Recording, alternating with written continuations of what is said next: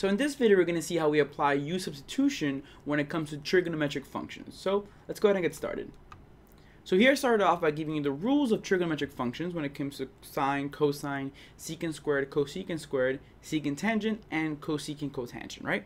And then we also talked about that the relation between the 3C's rule is actually going to be opposite, right? So the 3C's rule is actually going to be opposite. That is no longer taking the integral of a function that starts with c giving you a negative integral.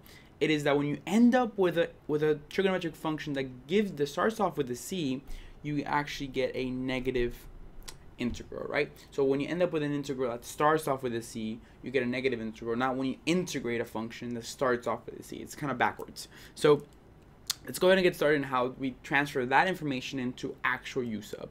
So here we have evaluate the integral of sine cosine of x, right? So the idea here when we discussed it in the beginning was that we can pick either sine or cosine to be our U sub, right? Because it didn't matter, there was no difference between them. Their derivatives were each other, so it was like, who do we pick, right? And the deal is that we can pick either.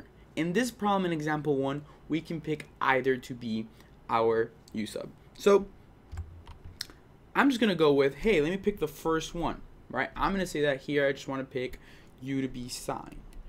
And I'm going to tell you to go ahead and pick U to be cosine and do the problem the same way, and we're going to end up with the same answer. All right, so I pick U to be cosine. If I pick U to be cosine, I'm going to go ahead and actually put that over here on the right side.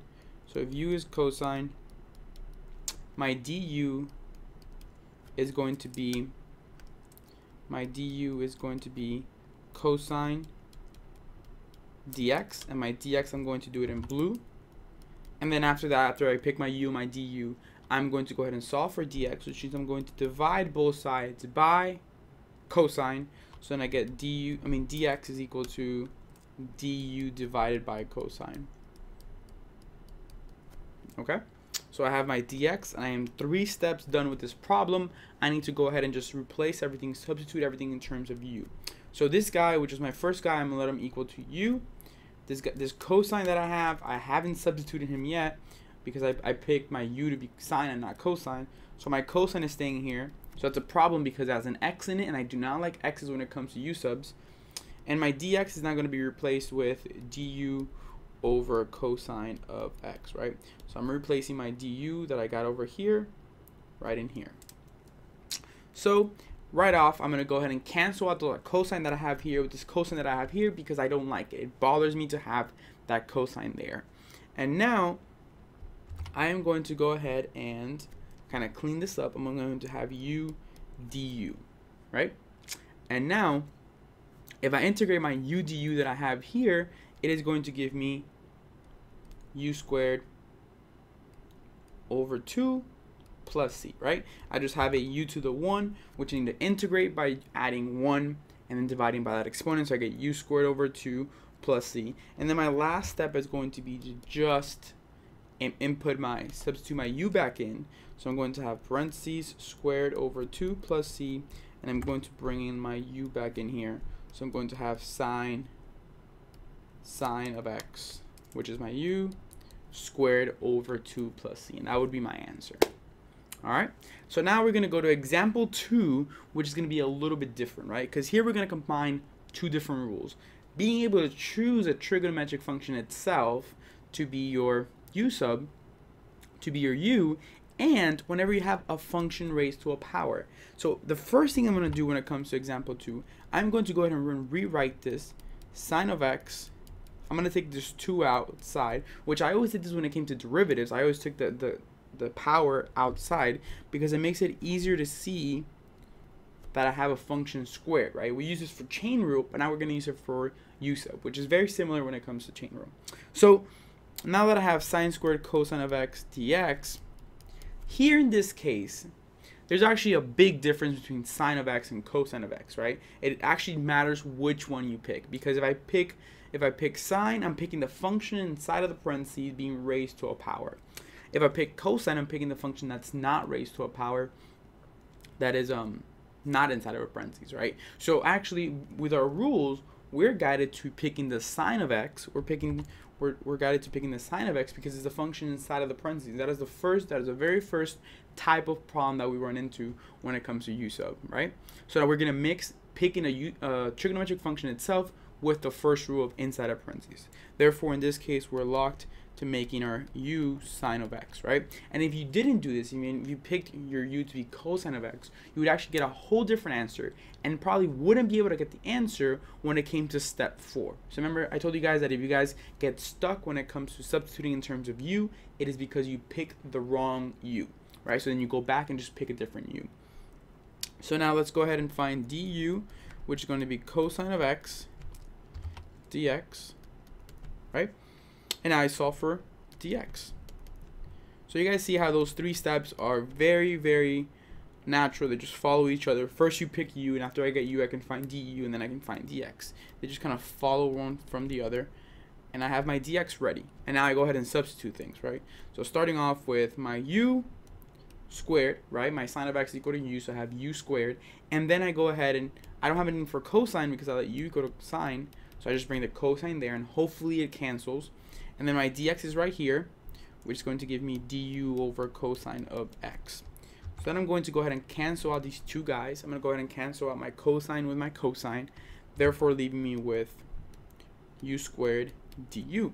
And now this becomes a simple anti-power rule, which I'm going to just integrate, right? I have u to the 2, so my integration is going to be, I add 1 to the 2, so that's u to the 3, and then I divide by that exponent, and then I just add c.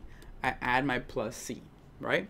I'm 5 steps down. I have 1 more step to go, which is to substitute my u back in. So therefore, all I need to do is just substitute my u back in, put a parentheses where I have my u, raise it to the exponent plus c, and then I'm going to go ahead and bring down my u, which is going to be sine of x. So in this case, it was a little bit different due to the fact that it actually mattered which one we chose to be our u, and then the other one it didn't matter. So now let's go ahead and talk about example 3, in which focuses on angles of trigonometric functions.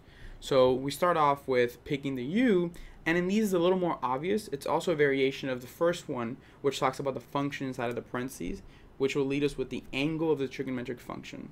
Therefore, u in this case is going to be 7x. So letting u be 7x leads us to a very simple derivative, or a very simple du, which is going to be just 7, and then we once again put our dx in blue to let us know that we have to solve for dx in our 3rd step. So now we go ahead and solve for dx, and our dx is going to be equal to du over 7. Alright, so now we're 3 steps down, and we need to go steps 4 through 6, which is going to be first making everything in terms of u. So we go ahead and rewrite our integral in terms of u. That'll be sine of u, because that's what our 7x is, right? And then our du is going to be rewriting this dx, which is going to be du over 7, right? We rewrote what we solved for dx and just plugged it right in here.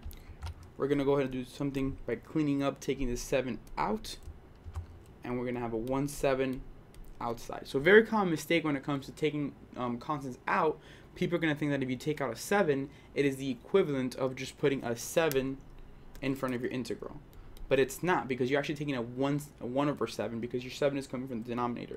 So you're going to have a 1 over 7 outside, sine of u du, which then becomes a very simple integral. You go ahead and you go up to our little chart that we have here, and when we're integrating sine, integration of sine ends in a function that starts off with a c, which is the whole opposite 3c's rule, or backwards 3c's rule. So the integration of sine gives us negative cosine plus c. So then we scroll down again, and then that means that we're going to have 1 over 7 times negative cosine of u plus c, right? So we're almost done. We just need to do 2 things here. First off, simplify our function by bringing that negative to the front, giving us a negative 1 over 7 cosine of u. That's the first thing we're going to do. And then our last step, which is putting the u back in, which is going to leave me with negative 1 over 7 cosine of u plus c. And I'm just going to bring in my u down here, leaving me with 7x. And we're done. Any questions on how to do this problem, or if this is true, just go ahead and take the derivative to check if your integration is correct. And now we're going to go ahead with example 4, which is kind of like a variation of a lot of things that we learned together. We're going to start off this problem before we even pick u or du. We're going to start off by taking out this 2. So we're going to have 2 integration of x to the 4th secant squared of x to the 5th plus 3 dx, right? So you could do something such as taking out this 2 outside, but when it comes to secant squared is tied to the integration, being the integration of tangent, right? So because we know that the derivative of tangent is secant squared, we don't need to actually take out the square outside, because we know that the secant squared itself is going to have a direct integration. So we don't need to worry about the actual secant squared being the problem. We need to worry about the angle of the secant squared being the problem, right? And since you already kind of know ahead, checking if this problem is going to work means that if I derive that x to the 5th plus 3, am I going to get an actual x to the 4th? Because you guys know it always has to cancel at the end. The x has got to cancel. And a good sign for being your u is that if the function that you pick being a polynomial and x to a certain power, the derivative of it, which would be 1 power less, is also in the problem, right? So in this case, we have an x to the 5th in the problem. The derivative of it is going to be an x to the 4th. Is that also in the problem? And yes, it is. So it's going to go ahead and cancel when we find our du, right? So that's just a very quick way of saying, like, okay, that's going to be my u, because if I take the derivative of that, it's going to cancel with the other one that's outside that I can't let equal to u, right? It's because you can only pick one u. So with that being said, let's make the angle of my trigonometric function, which is x to the 5th plus 3 equal to u. But keeping in mind that when I take the derivative of this, I am going to be able to get the function outside, which I'm not letting equal to u. So it's going to be du is equal to 5x to the 4th, and it's going to be 5x to the 4th dx, right?